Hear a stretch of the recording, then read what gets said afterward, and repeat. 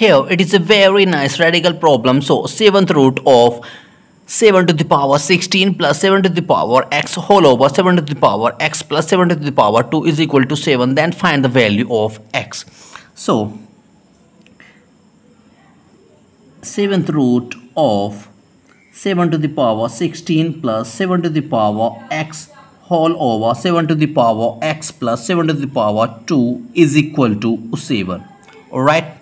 So it can be, as we know that if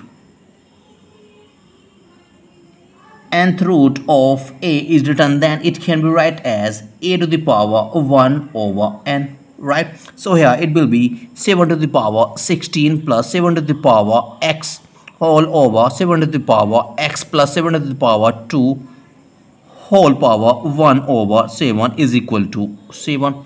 Alright, so here 7 to the power 16 plus 7 to the power x whole over 7 to the power x plus 7 to the power 2 whole power 1 over 7 and whole power 7 is equal to 7 to the power 7. Right?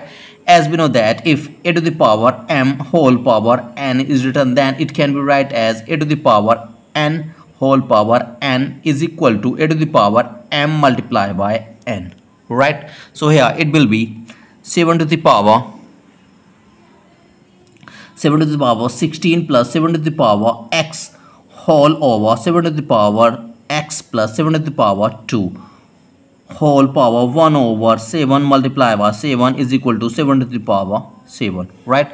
It will be cancel out. So here it will be 7 to the power 16 plus 7 to the power x whole over 7 to the power x plus 7 to the power 2 is equal to 7 to the power 7.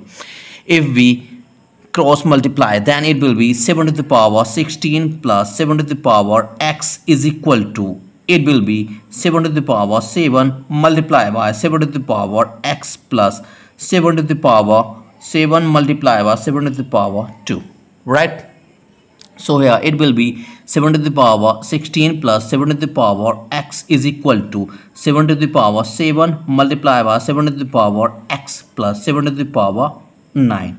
Because as we know that if a to the power m multiplied by a to the power n is written, then it can be written as a to the power m plus n because base is same. Right? So here it will be 7 to the power 16 minus 7 to the power 9 is equal to 7 to the power 7 multiplied by 7 to the power x minus 7 to the power x. Right? So here if we take common 7 to the power 9, then we get 7 to the power 9 multiplied by 7 to the power 7 minus 1 is equal to, if we take 7 to the power x common, then it will be 7 to the power 7 minus 1. Right? So here it will be cancel out. Right? So 7 to the power 9 is equal to 7 to the power x. So as we know that if a to the power x is equal to a to the power y is written, then we can clearly say that x is equal to y because base is same. So we can compare the power. So here it will be x is equal to 9. And this is our answer. Thank you, friends.